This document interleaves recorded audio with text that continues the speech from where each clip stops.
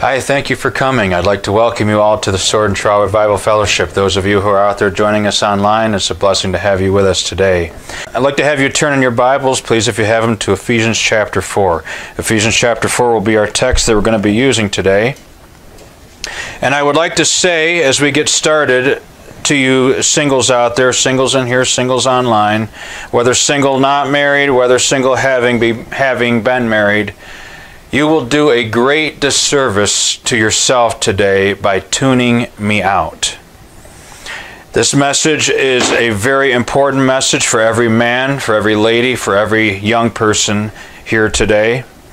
Some of you young people, some of you listening online, even as teens, would save yourself some gigantic problems later in your life if you would lean and glean from our message today.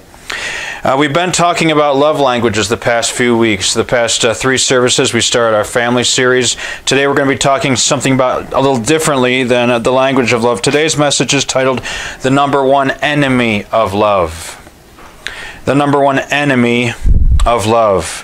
I've thought about it and I think that there perhaps might be something else that could be equally as an enemy of love as this one, but nonetheless, I do believe that this is right at the top of things that are against love.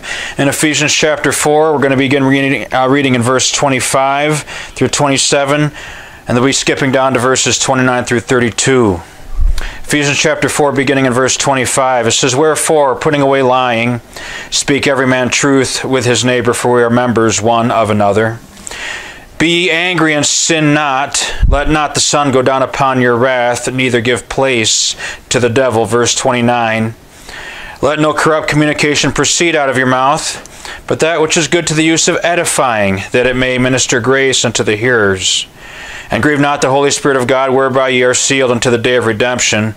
Let all bitterness and wrath, I would like you to think of that also as the word rage. Let all bitterness and wrath or rage and anger and clamor, which is fighting, and evil speaking be put away from you with all malice. And be ye kind one to another, tender-hearted, forgiving one another, even as God, for Christ's sake, has forgiven you. And shall we pray? Lord God, I thank Thee for sparing our lives on this side of eternity another day, and for allowing us to be able to have some people with us here for church this afternoon, as well as those who are joining us here online. I pray, Lord, that this will be a service that will get a hold of their hearts and attention, that they will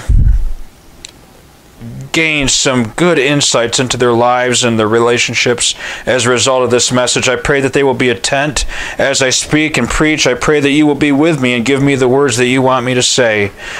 Just please be with us this afternoon for our service, Lord. Hide us now behind the cross and fill me with the power of the Holy Ghost of God as I bring this service today. In Jesus' name we pray, and just for His sake. Amen. There is a major destroyer of love today.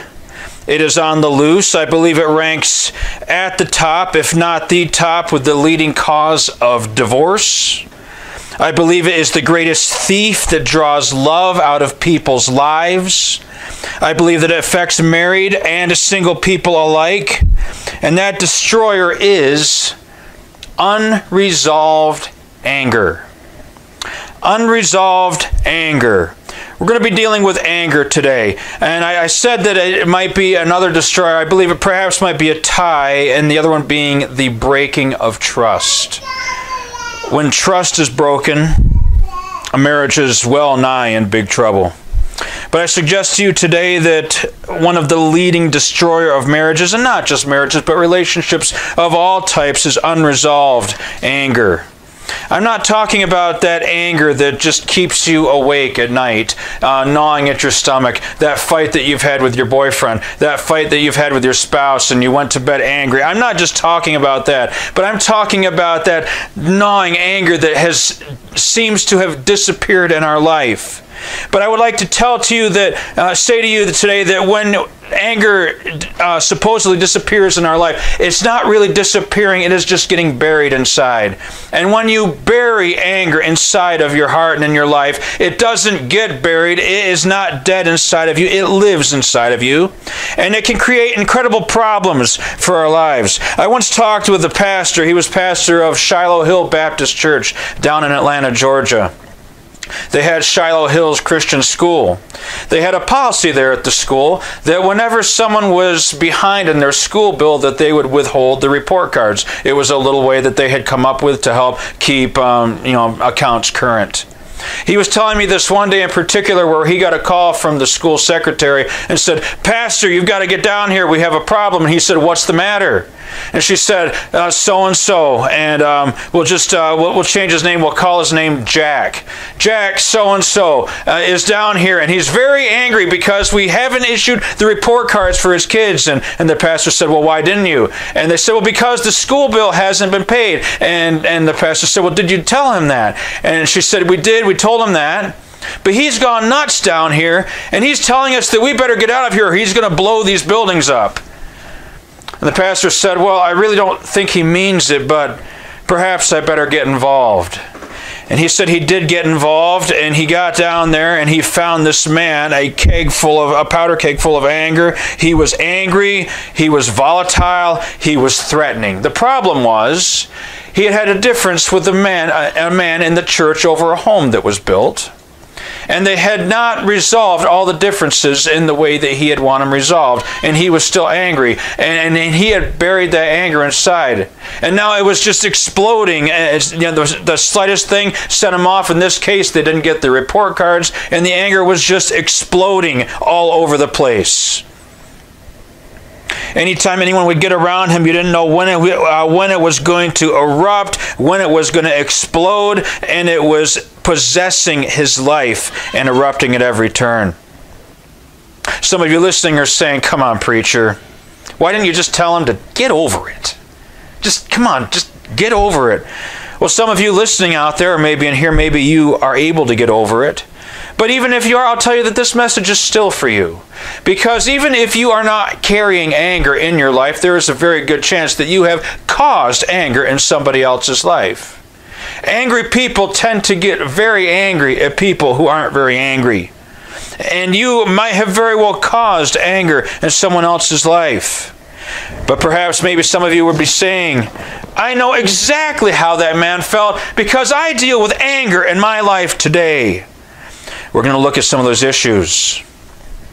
For many, perhaps, listening today, it is hard for you to get over things that have happened in your life, things that have happened badly for you, things that didn't work their way out the way that you wanted, and that sneaky damage continues to have its effect on your life. When you harbor anger, it's kind of, if you think about it, it's kind of like a car rusting. If you've ever seen a car rust, that car is new and it looks great, but then all of a sudden you start to see a little bit of rust under that paint. And sooner or later it spreads and it spreads and it spreads. And you try to work on that. And you go out there and you sand it all down, you get it looking clear, you fill that in, that body filler, and you start painting again. And what happens? It starts to rust again. And that rust just doesn't stop. It will rust and continue to rust forever. That rust is like a cancer in that car. And anger is like a cancer in our lives, just like that car rusting. And anger and hatred and bitterness, they're like a cancer that destroys the vessel that they're kept in. If you keep angry in your life, listen to me, if you keep anger unresolved in your life, it will absolutely destroy you. Some of you may be saying, "Not me, preacher. I'm a happy camper." Some of you may think you're a happy camper, but you still may have some anger buried down inside. We're going to take a look and consider this today. I have found through the years and through my studies that anger seems to spring from three separate emotions. Anger will primarily come from three separate emotions. It can come from just maybe one of those, or perhaps two of them together, or perhaps all three. By the way, anger in itself is an emotion. By the way, anger by itself does not necessarily have to be bad. It is possible to be angry and have it not be sin. That is why our scripture says, be ye angry and what? Sin not. In other words, it is possible for you to have anger controlled in your life and have it not be sin. By the way, I think there are some things that we should get angry about, don't you? I think that when the government comes and says that my children cannot go to school unless they have their vaccinations, but I believe that vaccinations are contrary to the Word of God, I believe that I have a right to get upset about that. Either I'm going to back down to the will of the government, or I'm going to compromise my views on God, and I shouldn't have to do that. And that is something that we should get upset about. I believe that when the government comes and dictates to us the kind of people that we have to allow to be members in our church, and not discriminate in places, we can put them in places of ministry when they have sexual lifestyles that are contrary to the Word of God. I believe that the government saying that we have to allow that into the church and we have to accept that, which, by the way, I'm not going to say that someone who has a sexual lifestyle that is contrary to the Word of God is not welcome in our church. By all means, come to our church. Listen to us online. I'll be happy to talk with you. But at the same time, I am not going to compromise the Word of God because you have sin in your life that is unconfessed. It is my job as the pastor, as the preacher, to share with you about that sin. So that why? So that you know you have that need of a Savior. And if the government says that I am not allowed to do that, I believe that I have the right to get upset about that. That is called righteous indignation. Righteous indignation. But listen to me, there's a difference between anger being under control and being out of control in our lives. We go back to that verse where it says, it gives us a little lead on how you can know it. It says, going back up here to verse 26, be angry and sin not. Let not the sun go down upon your wrath, neither give place to the devil. It says, let not the sun go down upon your wrath. What it's talking about is that anger is unresolved. I believe that there are people, even people who are angry about righteous things and things that the government has done or people have done that they are angry about. But that anger begins to, even that righteous anger can begin to consume them. It can begin to control them. And you know them when you meet them, because whenever you see them, that's all they talk about is this subject.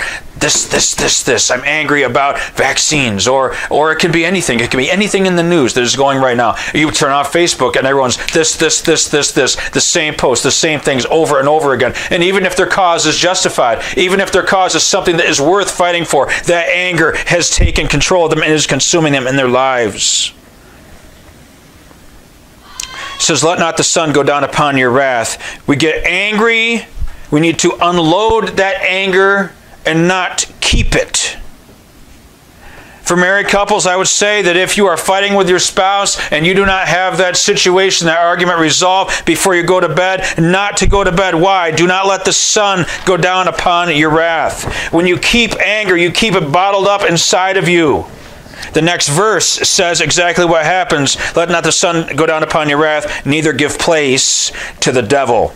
Now you've given place to the devil. You've given place to Satan in your life to be able to use that bottled up anger, that pent up anger, and it becomes a gigantic problem.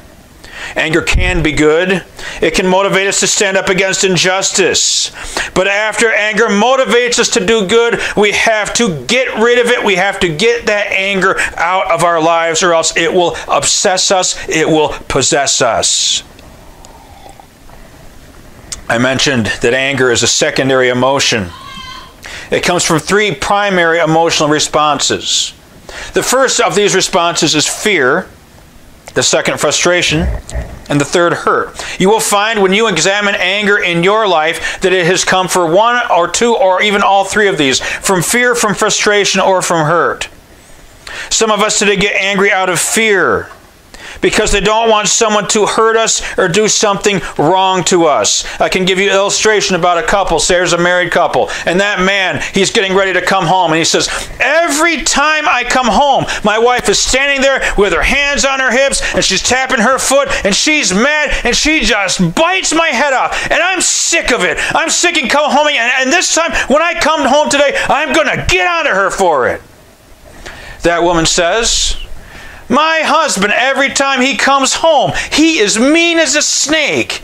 And he comes in just yelling. And you know what? I'm tired of that. And when he comes home, I'm going to get in the first blow. You know what they're doing? They're carrying anger out of fear. Fear of being rejected, fear of being hurt, fear of being jumped upon, fear of being treated wrongly. And because of that, anger seethes in that relationship. We think of frustration of those unfulfilled expectations in our life, where we're not getting what we expected to receive or thought that we should receive, or not getting what we wanted. And anger comes about because of those frustrations in our life. And the last is hurt. Hurt is the outcome of not getting what we expected, and as a result of that, we get angry. I want to say something to you. And look here, folks. Look here. Anger is our choice. Anger is our choice. If you are angry today, it's because you are choosing to be angry. You say, no, preacher, I don't want to be angry. I want to get rid of it. No, if you want to get rid of it, then get rid of it. Anger is our choice. If you are angry and you're seething in anger, it's because you are choosing to be angry.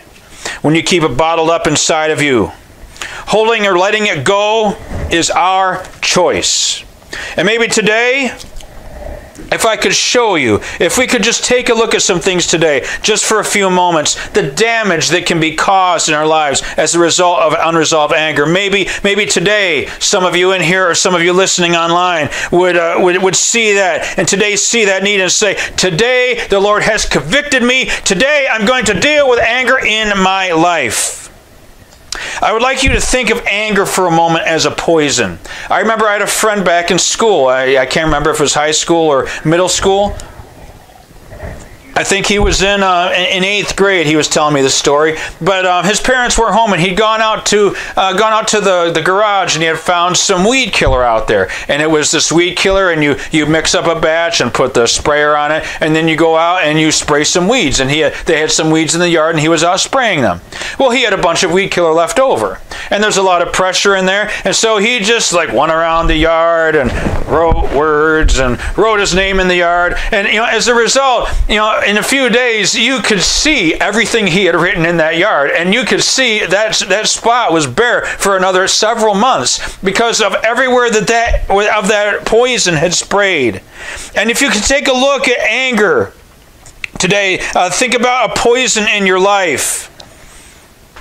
Maybe I could get you to think of anger as a horrible poison put in the canister of your life and your body, and it's put in there, and it's pressed in there, and compacted in there, and compressed in there, and then you put a sprayer on it, and you're so full of anger.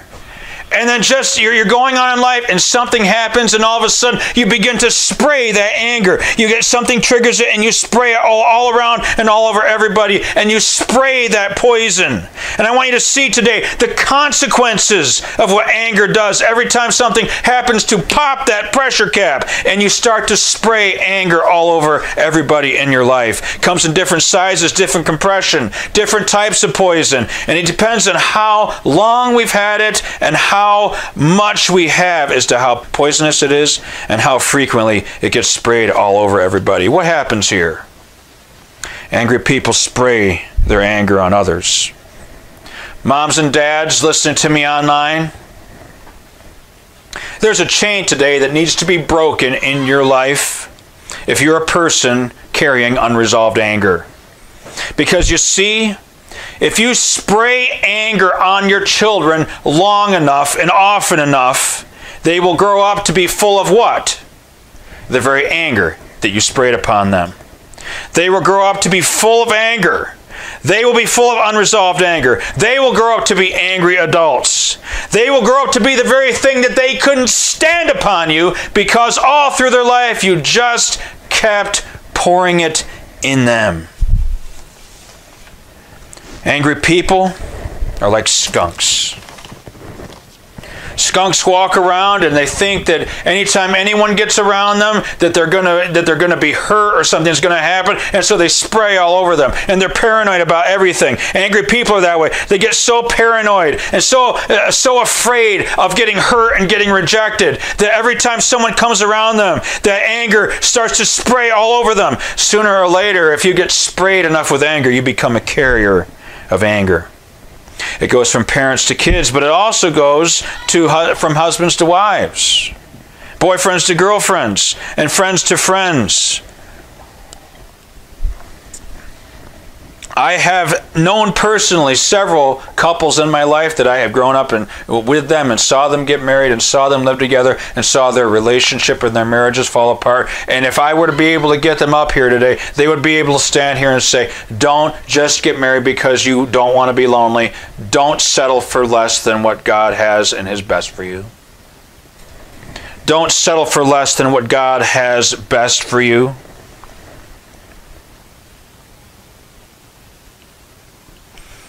Angry couples keep spraying it onto each other's lives until both of them have unresolved anger in their life. I'd like to tell you a little illustration.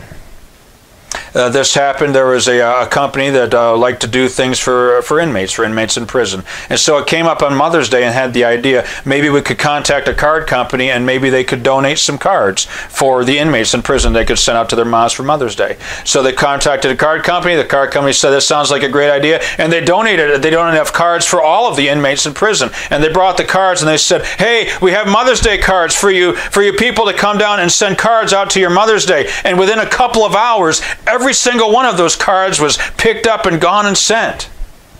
It worked so well, so they said, well, maybe we should do the same thing for Father's Day. So they called up the card company. They said, hey, let's do the same thing for Father's Day. They agreed. They sent cards for Father's Day. And they said, all right, hey, all of you men, we have cards for you men to send to your Father's Day. And you want to know how many of those men came to get cards for their fathers for Father's Day? Not even one. A study was done on that. And they said that the largest majority, close to 100% of men who are in prison today had a father that they were angry at, a father that they were rebellious towards, a father that abandoned them or abused them and wronged them. And they were full of anger. And I suggest to you today that even if your anger doesn't turn to violence, even if your anger doesn't cause you to do something illegal, it is still destructive in your life today. Would you agree with me on that? Unresolved anger is destructive. I want you to consider the consequences, or I want to consider with you the consequences of unresolved anger in these next few minutes that we have together. Number one, unresolved anger distances us from other people. Unresolved anger distances us from other people. When you carry unresolved anger in your life, it distances you from other people. I can ask you to turn in your Bible, please, to Luke chapter 15. Luke chapter 15, we'll turn there. This is the story of the prodigal son. Remember the prodigal son? He had gotten his wealth. He had gotten his inheritance. He had left home. He had gone out in the world and lived and partied and spent it all up. Do you know what his older brother was doing while the younger son was out in the world living it up? He was in the field working, doing his job. I have a feeling that he was probably not only doing his job, but also the job of his brother who was out living it up. I believe that somewhere along the line, this older brother started to get angry about this. That's not fair. He got his inheritance. He's out in the world living it up. Here I am stuck in the field working. Well, the story is told in Luke chapter 15. We pick it up in verse 23. Here we have the prodigal son has come home. His dad finds him. Verse 23 says this. Father says, bring hither the fatted calf and kill it, and let us eat and be merry. For this my son was dead and is alive again. He is lost and is found. And they began to be merry. They were excited. Now his elder son was in the field. And as he came and drew nigh to the house, he heard music and dancing. And he called one of the servants and asked what these things meant. And he said unto him, Thy brother is come. Thy father hath killed the fatted calf, because he hath received him safe and sound. And verse 28 says it all. And he was angry and would not go in. Just stop right there. Full of unresolved anger. He's been doing everything that he was supposed to for all of this time, however long it has been. Getting angry about it. And now this comes and sparks it off. And what's the first thing he does? It says he will not go in. He distances himself from other people.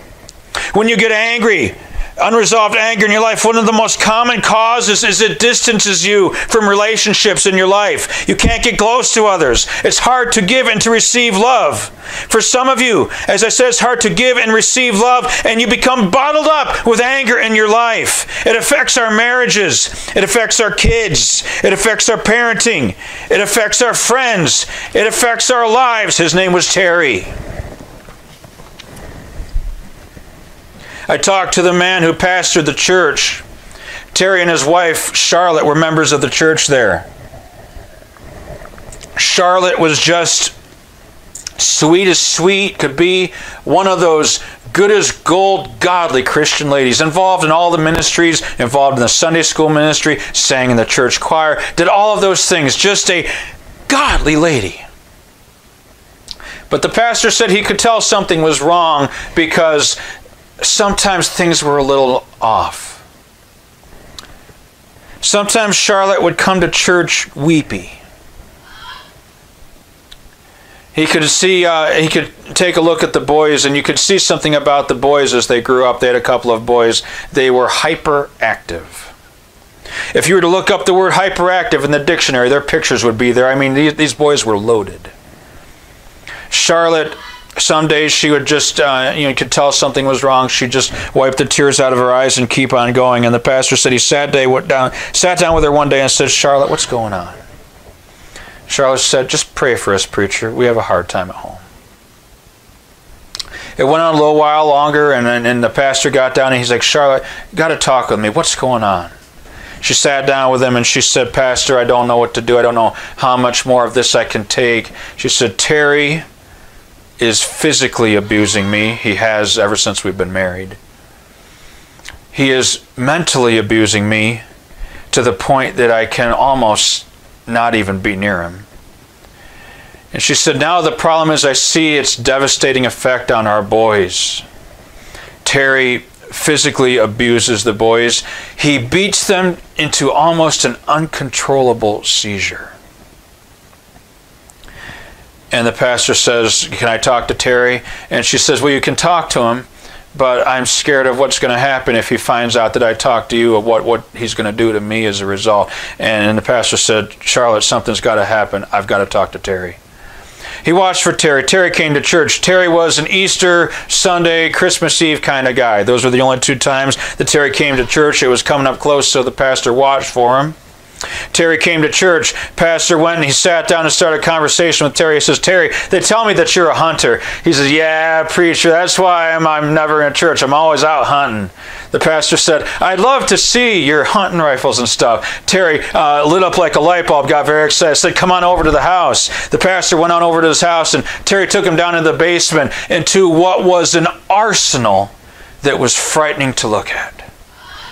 Guns, rifles, shotguns, bows and arrows, homemade knives and things that Terry had made, and Terry would start to tell about how he would hunt, and he would talk about these knives that he would use, and he would say that Terry, he learned how to stalk a deer, so he could creep up on there and stalk a deer, and he could take this knife and he could hunt with that knife and throw that deer just right, and he could hit that deer just in the part, and he would get excited as he knew what to do and how to do it, to throw that knife just right that he could stop a deer dead in his tracks and drop him right in his tracks. Pastor said, wow, Terry, where did you learn all that? Terry says, in Vietnam.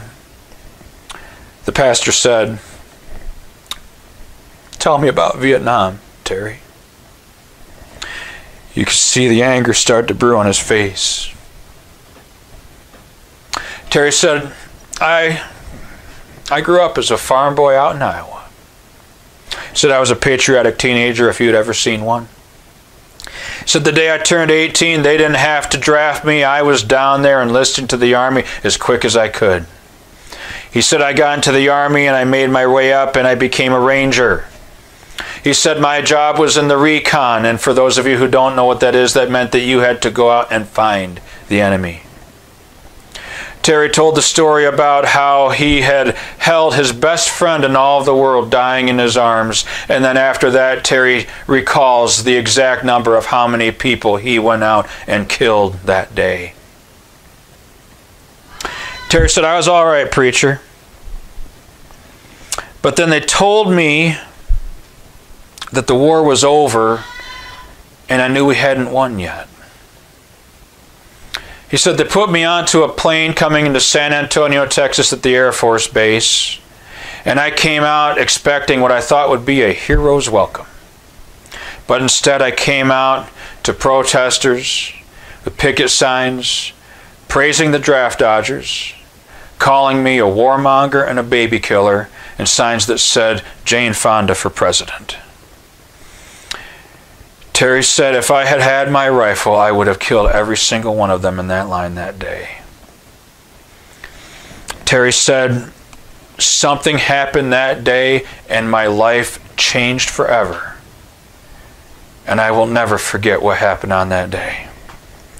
You know, folks, I've found that most of the time, the thing that we're angry about, we have a right to be angry about. But now, years later, that anger wasn't destroying all those people that hurt Terry. It was destroying everybody he loved. It was destroying his wife. It was destroying his family. It was destroying his children. Unresolved anger distances us from people.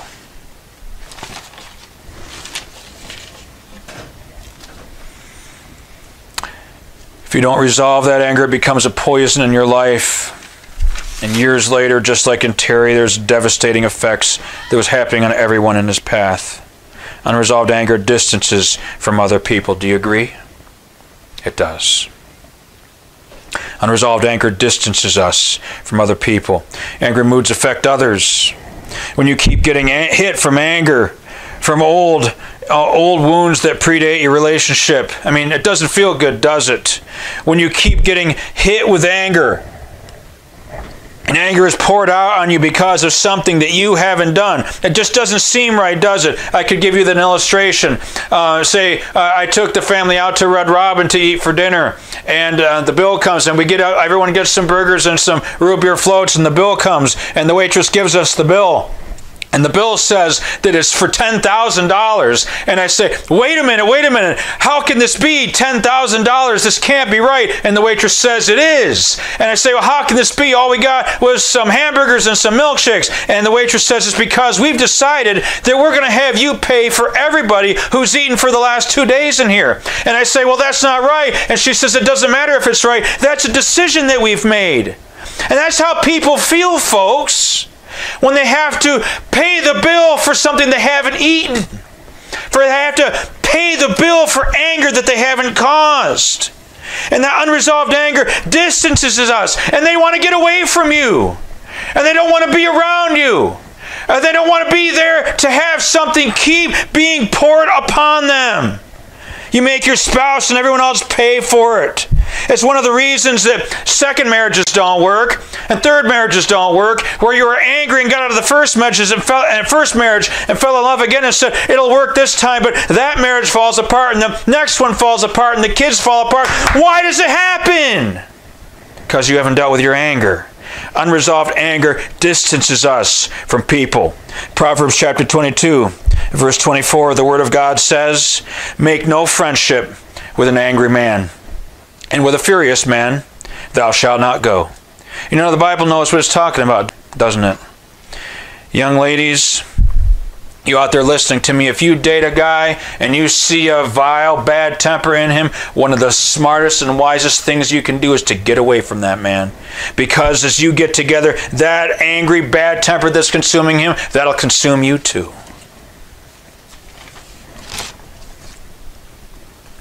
That bad temper will ruin your life too. Unresolved anger distances us from other people, and the Lord said stay away from it. Secondly, unresolved anger distances us from God. Back to our Ephesians chapter 4 passage. It basically says, if you're going to be angry, don't sin. And if you sin, you give place to the devil. And what does the Bible say in Psalm 66 verse 18? If I regard iniquity in my heart, the Lord will not, what? Hear me. If I regard iniquity in my heart, the Lord will not hear me. When I carry anger in my heart, and that it becomes sin at that point, and that sin in my life makes it so that I cannot have a proper relationship with God. I could give you an Old Testament character illustration. I'll tell you about Moses. Moses was angry at the children of Israel. I'll have you turn with your Bibles, please, back to Numbers chapter 20. Numbers chapter 20. Moses is angry at the children of Israel. I mean, they were complainers. They were backbiters. I mean, all they did was whine and complain. Complain about the food. Complain about the drink. Complain, complain, complain. At this particular day, they're complaining that they're thirsty. And Moses, in his unresolved anger, does something that he's not supposed to do. We pick up the story. Verses 7 through 12 of chapter 20. And the Lord spake unto Moses, saying, take the rod, and gather about the assembly together, thou and Aaron thy brother, and speak ye unto the rock before their eyes, and it shall give forth his water. God's going to make water come out of a rock, a miracle. And thou shalt bring forth to them water out of the rock, so shalt thou give to the congregation and their beasts drink. And Moses took the rod from before the Lord as he commanded them. And see what he does. And Moses and Aaron gathered the congregation to them. And Moses says unto them, hear now, ye rebels, must we now fetch you water out of this rock? And Moses lifted up his hand, and with his rod he smote the rock twice.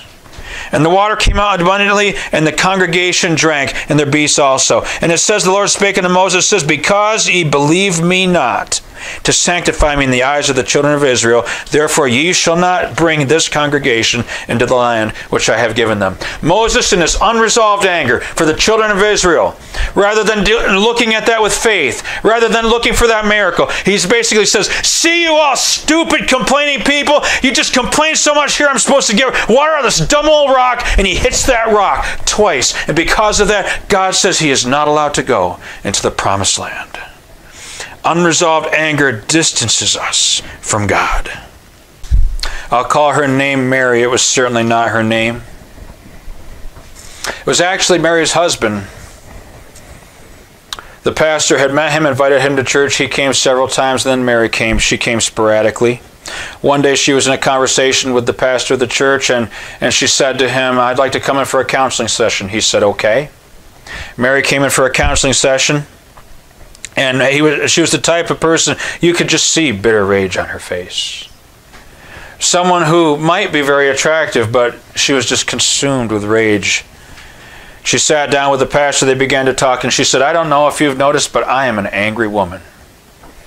He said, I didn't want to tell her all that I was thinking. He said, really?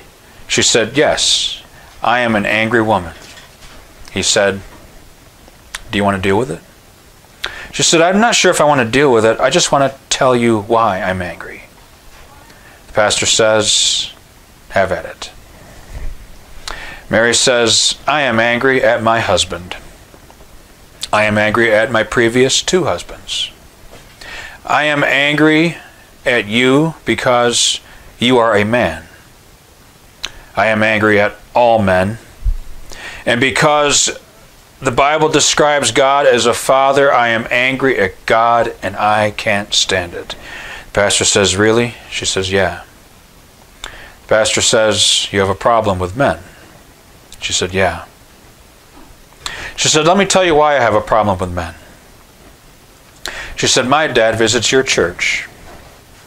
My dad visits all the churches in town. He's got money, drops it in the offering plate, and all the pastors kind of bow to him.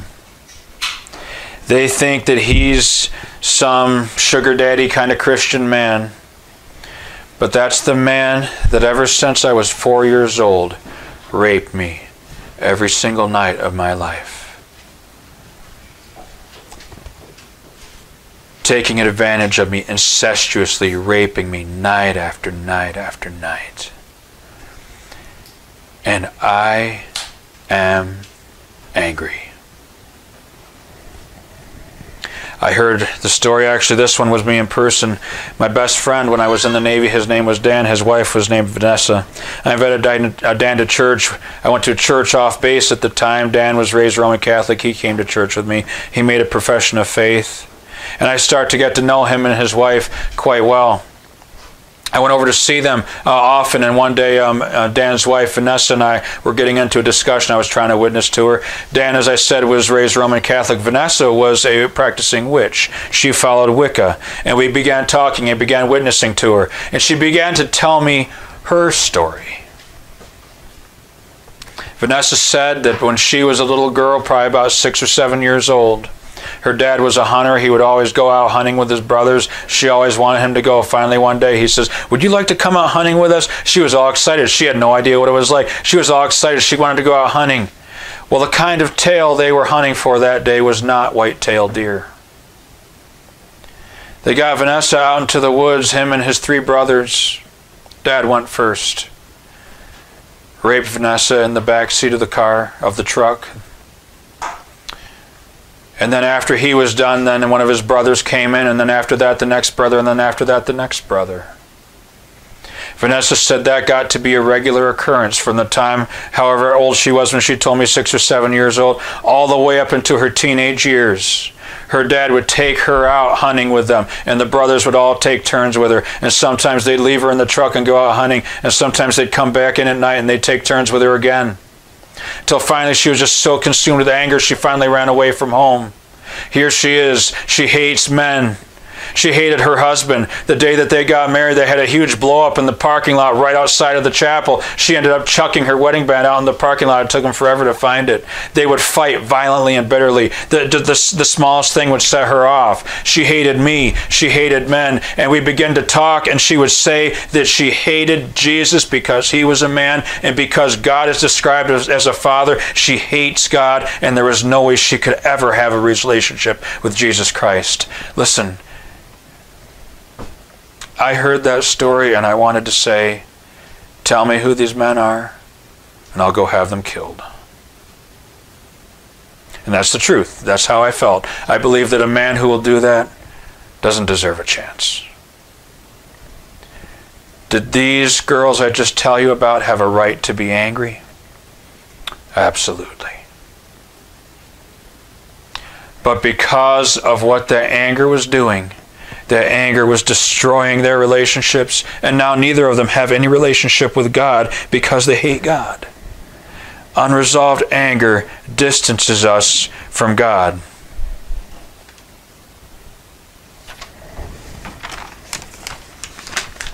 I want to tell you this morning that while both of these women had a right to be angry, that unresolved anger in their lives wasn't hurting the men that hurt them. It was destroying them. And for each of them is destroying her and everything in her path, her life. And if you don't learn to deal with your anger, it will distance you from God and you will not be able to have a relationship. We've got to deal with it, folks. You've got to deal with it. Ladies, years of unresolved anger, like these people, that left them cursing God and man. They lost their spiritual insight. They lost their spiritual joy. Their lives were at a dead end. Unresolved anger distances us ourselves from God. We need to deal with it. And lastly, number 3, unresolved anger distances us from ourselves. You know, when you carry anger in your life, you become someone that you're not normally. When you carry anger, you become someone that you're not. Remember those ads that were on a few years ago for the Snickers bar? And they would say that when you're hungry, you're angry, and you're hangry, actually, they would say. And you're not yourself, and you'll be angry, and then you get that Snickers, and you calm down. Well, it's kind of like that. But that angry, it's not because you're hungry. It's just that anger. And you're not yourself with your angry. It's like a Jekyll and Hyde. Someone comes along, you could be in a great mood. All of a sudden, something flips that switch. At one moment, they're happy, and the next one, they become someone you couldn't even imagine they would become. I can give you an illustration in the Bible. Judas Iscariot. We turn to Luke chapter 12 to see the story. Judas was one of the 12 disciples, yes? I mean, he was, wasn't he? This isn't a trick question. He was one of the 12. There has to be a reason why Jesus chose Judas, or he would not have chosen him. But somewhere along the line, as we seem to be reading the Gospels and see the story, it appears that Judas seems to have some kind of a problem with money. He has to find a way that he can become the treasurer of the disciples and carry the bag. And in this particular occasion, Luke chapter 12, we find that there is a woman who comes and has some ointment, and she anoints Jesus' feet. She breaks the box over it and she anoints Jesus' feet. And if you watch it, Judas, he gets uptight. And he says, he makes the excuse, we could have taken this money and given it to the poor. Jesus lectures him. Similar situation in Mark chapter 14. This time the anointment is being anointed on Jesus' head, and Judas, along with the other disciples, sees it, and he gets uptight. And Jesus says to him, let her alone. She hath wrought a good work on me. You know what the Bible says? It says, from that day after that, Judas looked for a way to betray Jesus Christ, the Son of God. From that day forward, and by the way, do any of you remember or know what Judas betrayed Jesus for? What was it? 20 It was 30 pieces of silver, but money. He betrayed him for money. From that day forward, Judas became someone he was not. You know, this was not the normal Judas that has been with the Lord for the past several years. This is a Judas full of unresolved anger. Something happened. He was upset about money, and it turned to unresolved anger in his life. And as a result of it, he had to betray the Son of God. Unresolved anger distances us from ourselves. Judas was not the same way. I could give you an illustration of a man. I'm just going to say his name differently to protect the guilty. I'm going to call him Jerry. Jerry was a friend of mine. But every time you would get around Jerry, the slightest thing would set him off, and he would just completely become something that he was not. I remember there was a disagreement between one of his kids and one of our kids, and I was gone working at the time. I was doing snow plowing removal, and I was out in Elmira where we live in Bath, and my wife was up here with the kids alone, and Jerry comes up, and he's like storming around our house, and you could hear him out there yelling at the house in the middle of the night. My wife called me. She was worried by the time I get home. He had left. Shortly thereafter that, we came home. We were out and we came home. We found footsteps around the house and a rock thrown through the window of our living room. And we don't know who for sure did it. But we live in the middle of nowhere and we're friends with everybody. Pretty sure that it was Jerry who did this to us. He became someone he was not because of unresolved anger. And there was some things about unresolved anger in his life that I will address a little bit later. But I want to say to you, as we close this service today, unresolved anger. First, it distances us from other people. Secondly, it distances us from God. It distances us from who we are. It distances us from maturing. When you have unresolved anger in our life, when you have unresolved anger, you never mature emotionally. You never mature spiritually. You never mature into the person who God intends for you to be. That's why someone with unresolved anger, they blow up and they act like, and they say things like a 12-year-old kid would say. They blow up and they act and do things that a 6-year-old kid would do when they're consumed with anger. Why is that? Because they never grew up. Let me give you some scripture and I'll close. Ecclesiastes chapter 7, verse 9. Be not hasty in thy spirit to be angry, for anger resteth in the bosom of fools. I didn't say it. The Lord said it. An angry person is a foolish person. Proverbs chapter 15 and verses 17 and 18. Better is a dinner of herbs where love is than a stalled ox where hatred is therewith. A wrathful man stirreth up strife, but he that is slow to anger appeaseth strife. It basically says it is better for you to be lonely and live off the herbs of the land than to have your own cattle and your own beef and your own wealth and to be so full of anger. I'm not just getting after you men, and also let me get after you ladies a little bit too. Proverbs chapter 21, verse 9. It is better to dwell on the corner of a housetop than with a brawling wife in a wide house. One of the newer versions other the King James phrase is this: it is better to dwell on the roof of a housetop than with an angry and contentious woman. Listen. Unresolved anger is a problem, and it needs to be taken care of. We need to get rid of it. We need to get rid of it. Proverbs chapter 14 and verse 17. He that is soon angry dealeth foolishly. Proverbs chapter 16 and verse 32. He that is slow to anger is better than the mighty, and he that ruleth his spirit than he that taketh a city. Proverbs chapter 17 and verse 4. Wrath is cruel and anger is outrageous. I'm closing right here. You say, Pastor, you haven't told us what to do about it. Well, here's the beginning right now. Today is the day to admit that you have unresolved anger. If you go to those AA meetings, if you've ever been to one or you know someone who has, they'll tell you that the hardest step is admitting that you have a problem. When I get up there and say, hi, my name is Scott Spencer and I'm an alcoholic. I'm not an alcoholic, by the way. But the hardest problem, they say, is making that first step. Well, I don't know if it is the hardest problem, but it is a big one. Admitting that you have a problem with unresolved anger. By the way, the same is true for you with sin in your life. If you do not admit that you have sin in your life, you can never come to Jesus and have Him as your Savior. If you come to Jesus and you cannot fess up to the fact that you have sin in your life and that you are having sin and living in sin in your life, you can't be saved. You cannot have Him as your Savior while you continue to live in sin and try to justify why it's okay. Some of you listening today, when we're talking about anger, you need to come to the point where you will say, I am one of those people who has unresolved anger in my life. And you need to do that, and I need to do that. I need to admit it. I want to get rid of it. You need to get to the point where you are willing to do something about it. I said at the beginning of this sermon that the number one enemy of love was unresolved anger. Some of you dads listening online, you are ruining your family, Dad. You are ruining your family, and you are making a big mistake not to deal with this today. Some of you ladies listening, you're raging.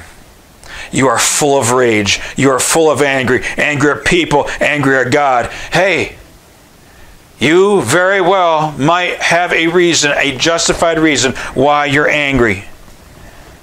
But you've got to deal with it. You have got to finish it. Let's not let the sun go down upon our wrath.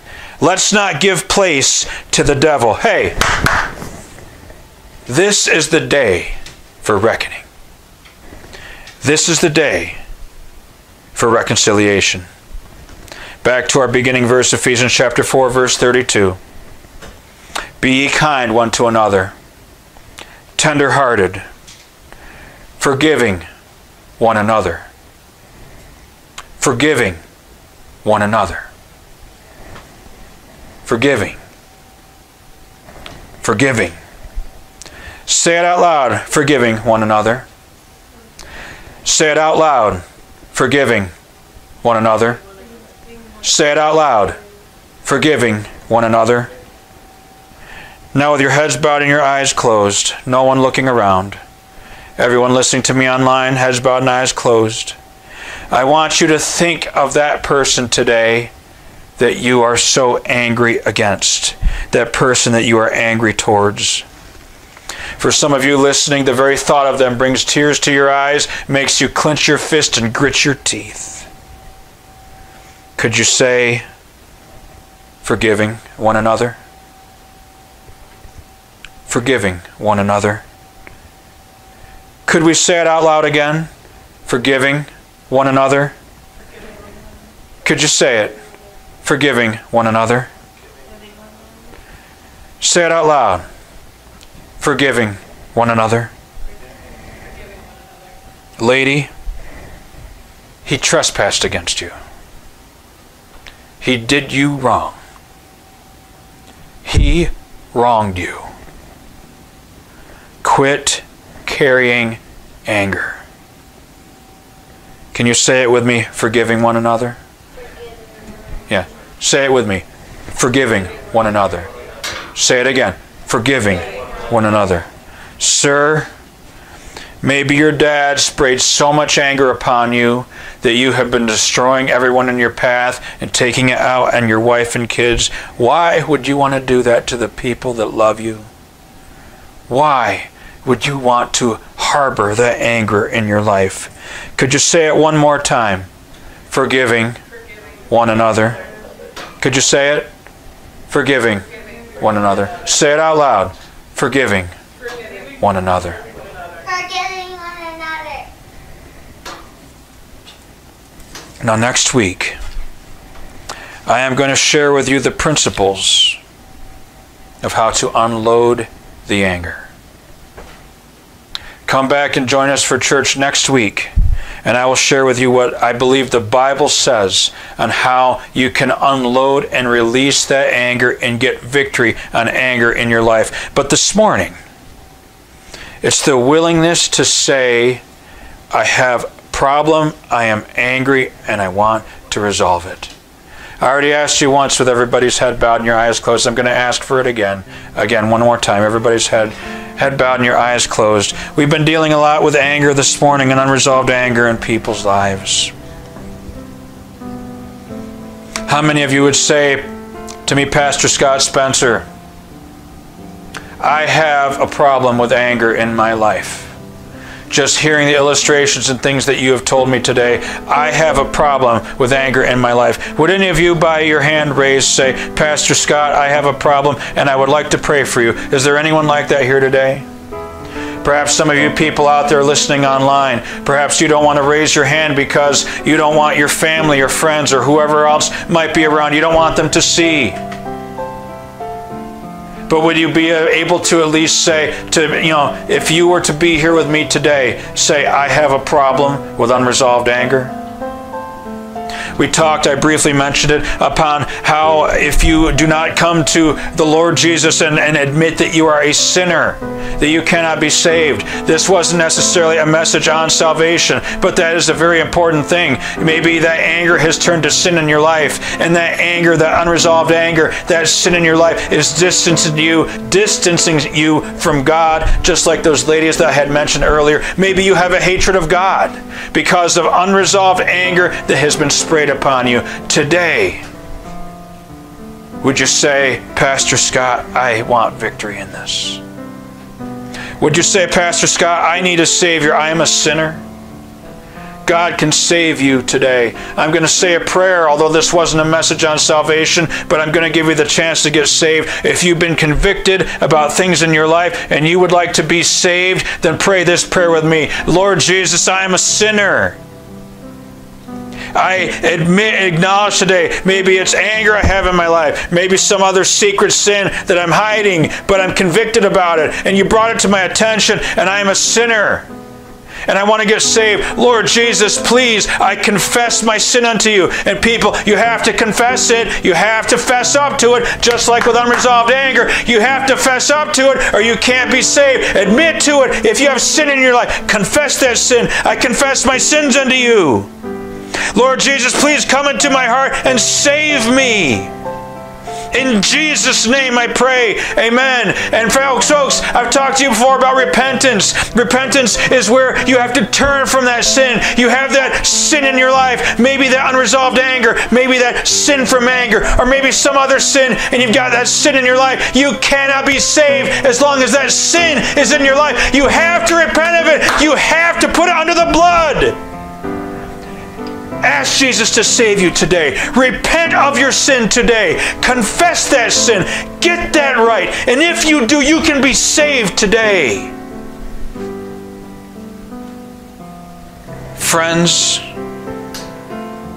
unresolved anger will destroy your life. Don't let it do that.